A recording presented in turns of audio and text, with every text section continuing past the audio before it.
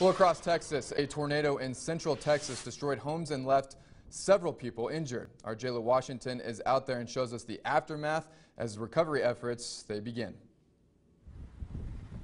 This down power line right here really puts into perspective just how strong that tornado was. A local official is telling us it traveled all the way along this highway, just completely leaving a path of destruction. I mean, just take a look at those trees there behind me that are snapped.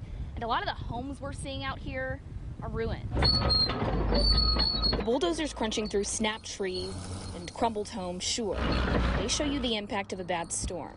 But it's really stories from families like Naomi Benavidez's. I cried it all out. That's what really shows you how a vicious tornado changes lives forever.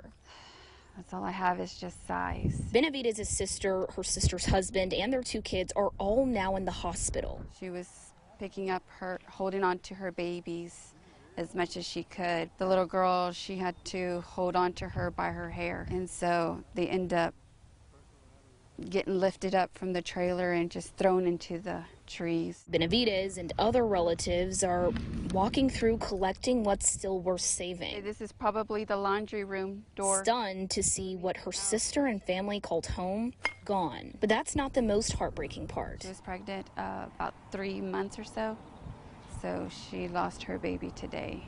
The Bell County judge says the tornado roared for 8 miles, hurting 23 people. 12 ended up in hospitals. We know of no one that's not accounted for at this time. Still, people are without power and water. So one of the main priorities is getting that restored and making sure no one is buried under rubble. It is not in any sense a minor miracle. Now, carried by their faith, Benavidez hopes for another miracle as she waits for their family to recover. This is going to be a slow process for everyone.